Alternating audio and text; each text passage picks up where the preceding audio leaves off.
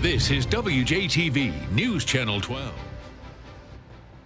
Welcome to WJTV this morning. I'm Brittany Noble-Jones. Andrew Harrison has the morning off. 6:30 is the time now on this Wednesday morning. We're following breaking news.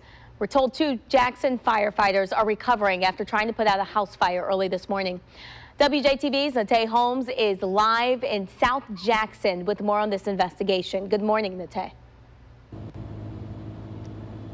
Good morning, Brittany. Yes, AMR was called out for 2 firefighters here on Sunny Lane Drive. One of those firefighters fell through the floor while trying to put out the fire, and he was taken to a nearby hospital. The other firefighter was treated here on scene for dehydration, and they both are expected to be okay. The fire broke out just before 2 o'clock this morning. We're told no one was inside the home at the time.